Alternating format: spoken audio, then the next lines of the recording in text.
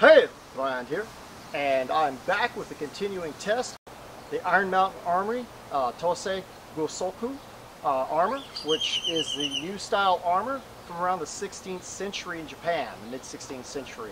So when they got new steels from the West, and they started making much lighter armors and went to new styles of armor making, instead of the karuda or the lamellar or the scale type plates that were laced together, and went to a full solid dough. We have the solid dough today. It did well against the Neolithic weapons or the Stone Age weapons, if you want to say Stone Age caveman weapons, or either tribal or islander weapons. I mean, they do get used throughout history, and they've been used for hundreds and thousands, or thousands of years actually. Today, we're going to be visiting the Bronze Age, which is like the time of Achilles and Troy, which this now 2 here is something that he might have used. It's from around the right time period. Something that Achilles could have favored with his shield. We also have a middle-aged bronze spear. These are both by Neil Burridge. I'd like to thank Neil Burridge for these weapons we'll be testing today. I'm going to use the now 2 on the kabuto for our first test, and I'm going to be using the spear much like they would have used as a javelin and a spear during the time of Troy, a Bronze Age spearhead. And I'll also be using a Bronze Age spearhead to represent the time of the Spartan. Now the Spartan had iron, and I have an iron sword here. It's basically iron. I made an old wagon wheel iron. I don't know how accurate it is to complete, let's say, historical iron at the time, but it is an iron sword. And these 2 swords are very, very similar in some ways. We'll be testing this on the kabuto as well. A disclaimer on these swords, especially the very short Spartan sword, this would be used in niches. Even for them, they wouldn't have tried to just stab through a bronze breastplate. What they would have done is they would have stabbed in areas such as under the armpit, in these areas. Up under here, if you noticed the video I did a long time ago where I was comparing the Spartan to the samurai, Marquez was playing the samurai, and I stabbed in here. And he called it, "Oh yeah, you got me," because this is basically cloth inside the thigh here. That's why they added the hadate to make it safer. Other than just having this here, but it allowed you to have more protection to the thigh, and you got your knees protected, so we have pretty good coverage here. But that would be where you would aim for. So anybody out there that's a major Spartan fan, an early Greek hoplite fan, no, they weren't stupid. They would have aimed for niches if they were fighting this man. But today we're testing the steel, so we're going to be testing the dull and see if we can penetrate it like we did with the other weapons in the last video. And we're going to be testing the kabuto like we did with the shillelagh, or the Native American war club, basically, to see how well the kabuto protects the head. Let's get started now and see what happens.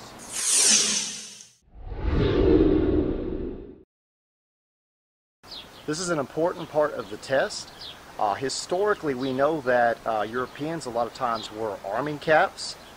We even hear some stories of ancient warriors using their hair as an arming cap. And the chanmage was the top knot, or the actual piece of hair that comes over, much like you see on sumo wrestlers modernly, but now it's a flary hairstyle. But what would happen is, wearing it in court and stuff, they would kind of be put in a position like this, and this was actually their hair that came out of their head. But in this situation, it's for battle. This would be pulled over like this, kind of like a mohawk or something, pulled across the top of your head. But this provided an enormous amount of padding. Since our Ivar Draugr head here has no hair of his own, we're going to give him his own red chanmage. And we're going to take our hachamaki, which is a headband, not like in the Karate Kid, but more like a kendo practitioner would wear. This is a bit light cloth, lighter than they would use, but I'm going to put this over the actual head and try to get it on here properly. And this is going to come back and secure our chanmage and help protect his head from damage.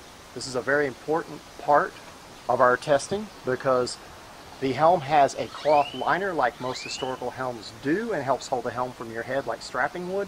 But we know that padding aids tremendously. This head's been tested, I'm not going to lie, with another weapon, the bog axe, and through another helmet. It actually cut through that helmet and into the head. So hopefully this is going to give him lots of protection, and we're going to start off with a very brutal weapon. We have our hachi here, or our dome. We have our minpo. Minpo yorari means face armor. We have our Hana, our Kare, our Shikiro, our Fuchigachi Mon here, and our Fuchigachi. So we have the whole helmet. That was an amazing test in our last video where we actually test a shillelagh style club that could have been used by any culture, tribal, Native American, Islander, and that would be later century that the Japanese could have possibly even encountered someone doing that. I mean, they did that in the Philippines where they first ran into the Filipinos and fought against stick weapons, and they had ironwood, so I'm sure that they could have possibly gotten hit with something like that sometimes throughout history due to their dealings with the islanders and so forth. So not only is it something that we did that's Neolithic or ancient and any man could make that weapon, they still use them themselves as the arrow bow. But today we are going to be testing stuff from the Mycenaean and the Aegean age, and we're going to be testing ancient Greek and Spartan style swords. So we'll have a Xiphos, and I have a Now 2 here. The Now 2 is a type of Bronze Age sword that was found. This one's made by Neil Burridge. A lot of people think bronze can't hold up to steel, but we've proven you can cut through steel if it's mild steel or unhardened steel with the actual edge, because it's hammered and hardened. Although the core is softer, bronze is much heavier than iron or steel for its actual size. So this has good mass to it. It's not like a Wheelverton or a Ewart Park. It's not primarily for cutting. So my disclaimer here is I'm going to test this on the Kabuto, but we are testing the actual metal itself. We are not exploiting niches or gaps. I'm not going to try to stab into the eye with it. This is more of a thrusting weapon the way it's designed, but it's a good all-around weapon. The Now 2, you can cut with both edges. You can, it has a good weight to it, like I said, but a lot of times it's better at thrusting. On this particular Kabuto, there's not a lot of areas to thrust at. As for cutting the Shikoro, it has the, and the Fukigashi are right here, so if you try to cut, there's to stop you. It has the visor, which actually gives it a double layer of protection right over the brow, which makes it extremely difficult to damage, and then here is the Maizashi.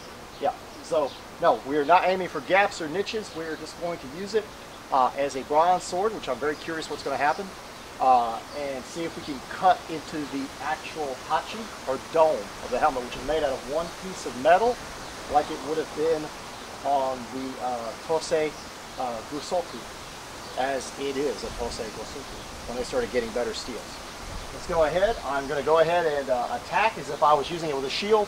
I do not have the proper shield for the Bronze Age. It would either be a Bronze Age shield or probably a high covered shield with a bronze boss or center grip on it, much like a Viking Age shield. So I will stand as I'm using a shield, and I'm going to go ahead and cut in this area. I'll try coming in right about here. Oh! Well, he lost his Our bronze sword did not bend at all, nor did it damage the edge badly. Remember I said the edge is harder than most steel. So we actually have a cut, which I say a cut, an actual crease in our helmet, like if we had hit it with a steel sword. Let's put his nose back on. Yeah, Hana. It's a Hana or Hana. Hana, nasal. Sorry, I might have called it a Hamon or something. It's a Hana or nasal. But this is a nice cut. Well, I wonder if that actually did anything to him. And this is a hefty sword for the sharp edge. And if you look, the edge is dull slightly because it did hit steel, but not badly. It's still fairly sharp. Let's go ahead and look at this. And it shouldn't have done much to his head with the padding underneath from his hair. Or from his fake hair. Yeah. We shall see. This is part of the fun. Yeah. Doesn't look as bad as the actual club or the cudgel, the shillelagh. No, but I'm going to have fun matching this paint later. Oh yeah. I'm going to say that the dent's not even that deep. I don't think it even hit his head. I don't think so. We can look just to see. Make sure that something didn't happen that's very strange that we're not aware of. But It was on this side, and no, he's fine. Not a thing. The only thing we have is our wound that was already here. Nothing. And that was from different testing. Different testing. You will recognize my Aspis or my Hoplon, whatever you want to call it, Spartan shield that I made that weighs the exact weight of the Vatican shield. We've tested it in other videos to see how devastating it was, comparing it to Deadliest Warrior and punching things with it and all sorts of things. I even fought with it in a video. But today it's just here because I'm using a Xiphos that was made for me by a good friend of mine who works with metal named Scary Larry. He used iron that he got from an old wheel that should be iron. It's not hardened in any way, and it's got a good edge. The only way the edge is hardened is from beating on it a little bit and working with it. It's not actually, it would be like an early Iron Age blade. Whether the Spartan's blade would be this exact quality, I'm uncertain. But it's not finished out totally. It doesn't have a beautiful hilt on it or anything. But the edge is the exact length that many Spartan would have used to thrust around the shield as a backup weapon. They weren't using it so much as a coppice to cut with, but it was a nice fat blade and had a lot of mass to it for the short size, and is probably more of a thruster like a Gladius. But today, like I said, we're not exploiting niches. I'm going to try cutting into the head with it and see if this produces any different than the Now 2. The Now 2 was extremely impressive. It did not bend on the metal helmet. It actually seems to have scored the metal, which is actually pretty interesting considering it's bronze and it has a hardened edge. Neil Burge did an excellent job on that blade. But let's go ahead and try this out and see what happens. This is the same blade we tested in the old video for comparing the same thing, pretty much, a Spartan versus Samurai. But I'm using it with a shield. Hope everybody can see this. I'll probably come in an area we didn't hit with the other one and hit right over the top. Oh! Nice dent, but I don't know if our Spartan would have known about the Chanmagi. He would have known probably that there was more padding there than anywhere else. But I came in and gave it a nice dent, but I think it ate up most of the material. We'll see how badly damaged our Samurai is.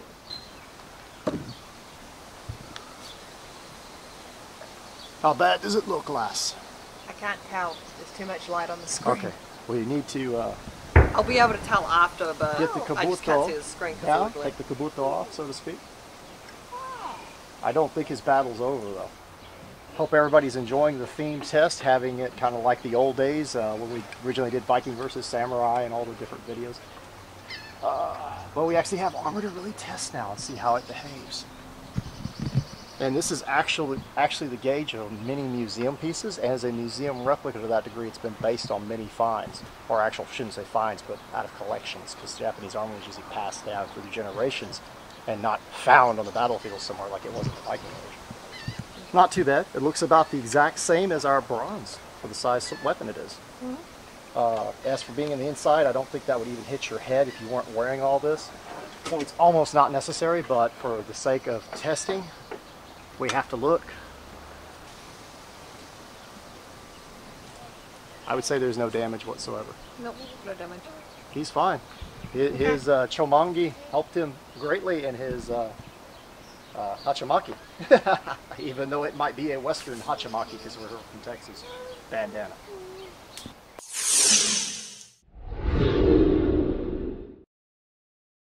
We want to be as scientific as possible and fair.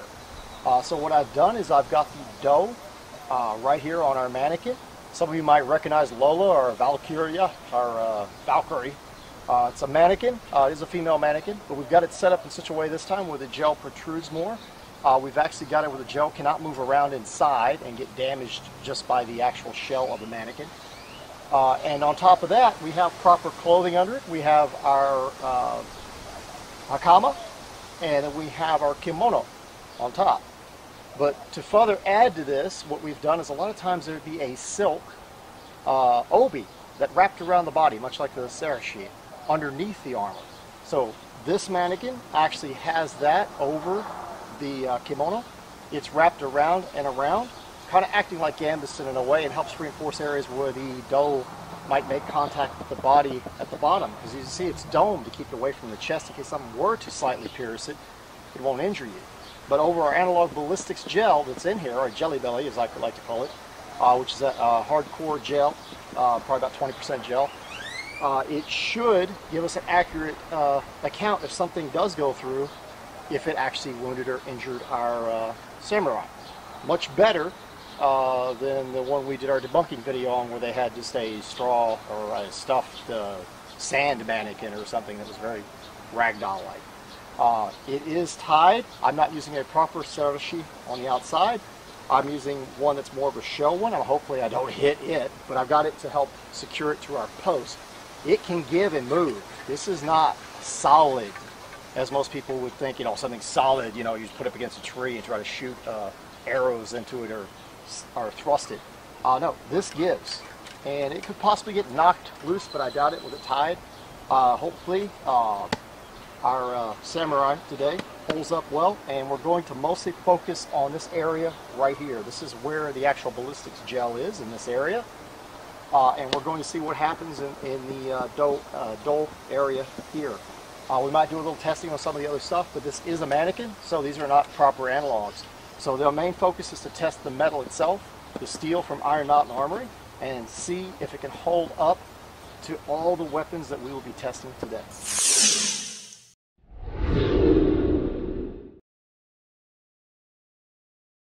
I figured I would go all out for this. You knew I would. I have a bronze breastplate on.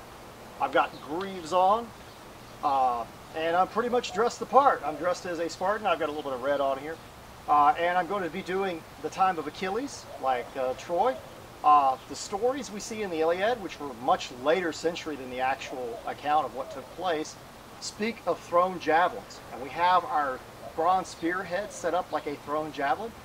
No, this shield is probably not the type of shield that would have been used during the time of the Iliad. It's based on the Vatican find.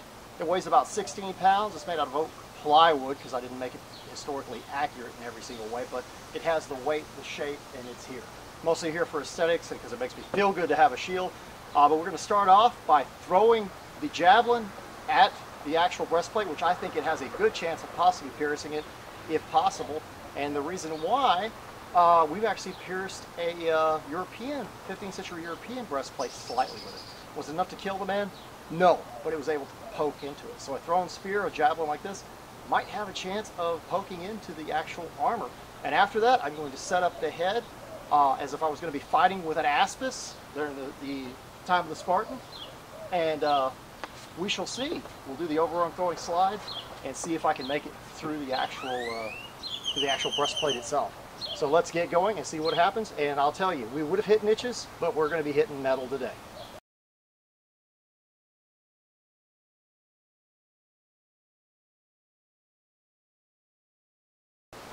Keeping to the accounts of the Iliad, supposedly Achilles and the other famed warriors would ride by on a chariot and throw their spear, sticking it in an opponent and then retrieving it, jumping off, retrieving it, and rushing back to their chariot. Or they would throw the javelin, and sometimes their javelin was meant so much to them, their bronze javelin, they would go into the fray and fight to retrieve it. Well, a lot of times their javelin supposedly got these true kills at a distance. They would throw them and kill a man outright. They would go through his breastplate. We're not sure this will happen today. This is a steel breastplate. It is a dole, Japanese breastplate, but we're going to throw it in honor of Achilles, and this is very much like a spear he could have used, a Bronze Age spear, a Middle Age spear. So let's go ahead and see what happens. It's set up on a javelin setup, and it can also be fought with like a spear as well. I don't have the proper shield for this time period, so I'm just going to throw the javelin as if I was going to try to give it all I got and hit him right in the center mass where the ballistics gel is.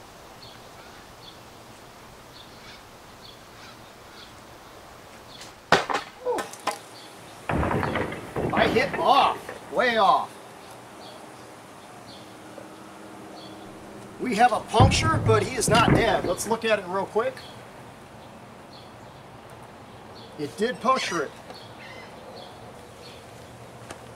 It went in about a half of an inch, but we did get a puncture through the actual metal. Like I tell people, thrown is actually more powerful than, but that's not over the ballistics gel. So let's try hitting over the ballistics gel and see if we can get the same result. It might only have to do with that angle, and this hit where a hole already existed, pre-existing punched hole, where it's tied. So that doesn't totally count.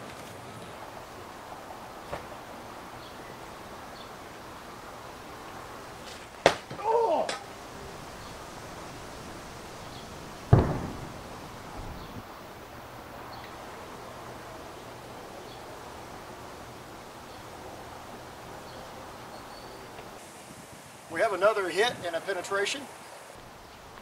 It never reached the actual mannequin itself. You can tell it didn't hit anything. It only went in about a little less than an inch, about 3/4 of an inch. So it's about 3/4 of an inch in. Would have scared him, but he'd still be alive. If it would have hit the double layer though, where there's this much metal overlapped, I doubt it could have penetrated it. Yeah, I shall try the overarm throwing slide. That can be done to get more reach and then brought back, or it can be done with just full force reaching out as much as you can push forward, which is not actually letting it slide through the hand, but just throwing it out at your target. So let's go ahead and see what happens. After seeing the throw do that, throws usually do more damage than actual thrust by hand. So we may not get as much penetration, or we may get more. If I hit the double area, because that got lucky and hit an area with no double plating, both of them did. And one hit where there was already a pre-existing hole. So let's go ahead and see what happens.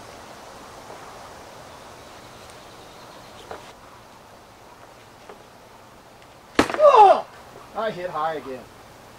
We got the exact same penetration, but I actually went through the double layer. And it looks like we got the same thing. This is not enough to kill the man.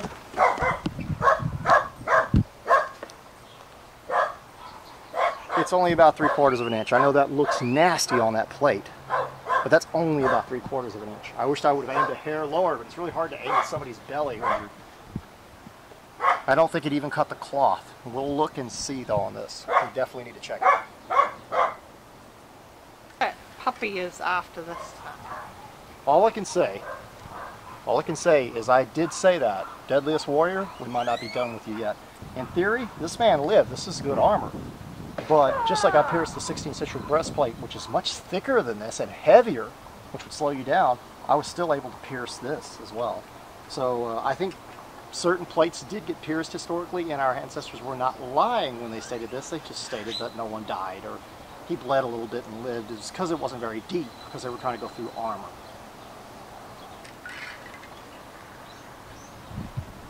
Let's see, we got to look exactly where it hit over. And there's no holes in the cloth whatsoever. Nothing whatsoever. And the gel's right there. So one of them hit directly over the gel. That would be the This one is directly over the gel. So if we want, I think it would be worth it. Didn't go through the cloth, but it'd be worth looking at the gel real quick. But somehow we can get in here and look. Nothing to the gel. Damage. And it sticks out as far as her breast.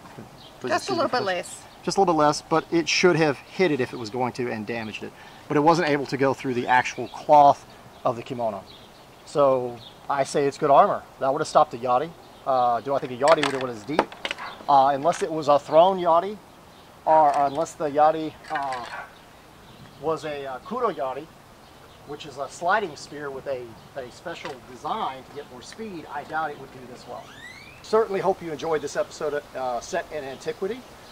We actually proved that even a bronze spear head or javelin could pierce even later century armor, like I have done once before in other videos. I didn't quite expect that much penetration, a little bit more than I expected, but not enough to kill the samurai in any way. I think he was totally safe the entire time. We didn't even damage our gel over the gel. It wasn't even able to make it through the cloth. It did pierce it. I'm very impressed with Neil Burge's bronze spearhead, and I'm also very impressed with Iron Mountain Armory's armor. And as always, if you are interested in the armor, you can go buy Iron Mountain Armory, www.japanese-armor.com, and use the product code THRAND to get a free gift or a discount. Our next stop is going to be the Viking Age, which is the age of the Vikings up to the age of the Normans, when they came in 1066. And took over England with William the Conqueror. So anyway, I hope you've enjoyed our episode, and as always, farewell.